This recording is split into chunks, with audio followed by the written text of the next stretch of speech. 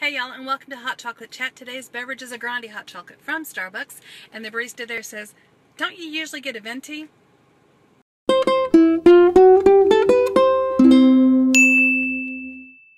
And I'm thinking to myself, dude, why you gotta be calling me out like that on a Monday? Save that till Friday or something. I want to clarify from last Hot Chocolate Chat time, I'm not talking about like movie and TV spoilers.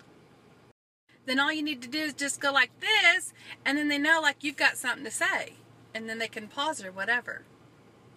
That is not to be confused with people who like to know what's going to happen in a movie or TV show, like me.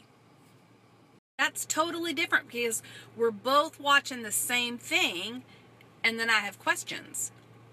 If he's like watching TV, then, and I'm like on my computer like working or something, and then I have something to say, I go like this, and then he knows to pause. But if it's me and him watching a movie, or me and my kids watching a movie, and they've already seen it, I need to know things.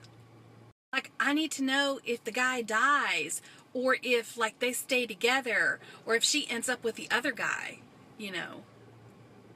Like, I need to know, are they going to escape? Is the killer right around the corner on the other side of that door?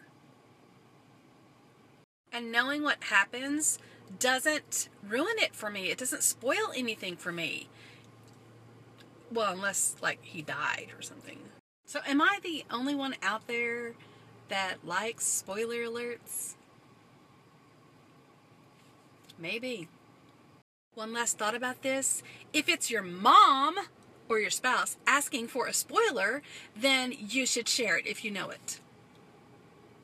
That's all I have for today, folks. So give me your thoughts and ideas on spoiler alerts, and if you're watching a TV show or movie with me, you've been warned. I will ask.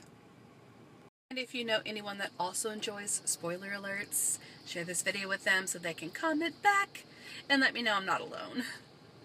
Don't forget to hit the subscribe button because then you won't miss a thing. And there's some important stuff we talk about here. And if you want to stalk me on Snapchat, it's Side of Awesome. And on Instagram, YouTube, and Twitter, it's Side of Awesome 5. But just don't stalk me in real life, though, because that's creepy.